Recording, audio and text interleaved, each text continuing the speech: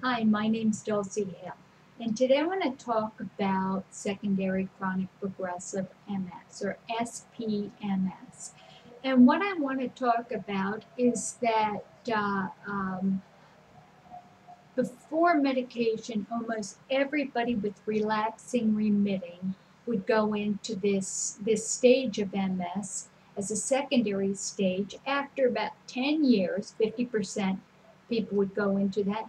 After 25 years, 90% of people with relapsing remitting MS went into chronic progressive or secondary chronic progressive.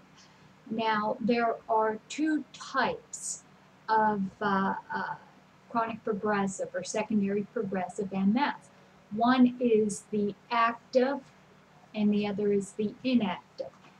Inactive is classically when your immune system is not in this inflammation state.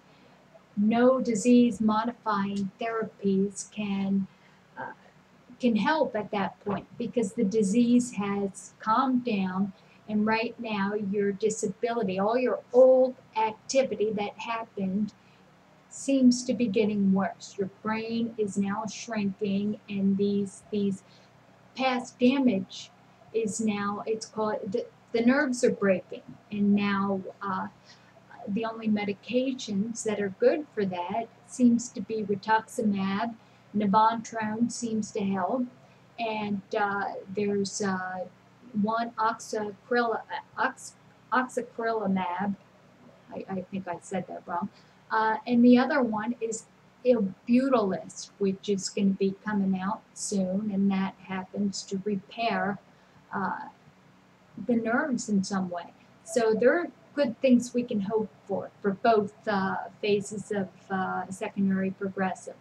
The other active MS, secondary progressive, is a little scarier. That's the one I have. It's when you have both phases. You've got a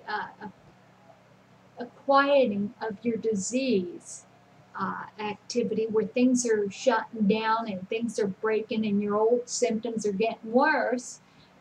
But you also have a side that is active. It's very aggressive form of the disease, and it needs to be managed with disease modifying medications. Uh, Lemtrada, Tisabri, these kind of medications, because you got to keep that monster squelched down um, to make the best out of everything. Uh, that is basically what I have to say. This period of time when you have this, it's so important to do exercise to maintain uh, as much strength and ability as you can. For instance, I showed the doorknob squats. That's important. Maintain your diet. Eat every 2 to 4 hours, even if you don't feel like it.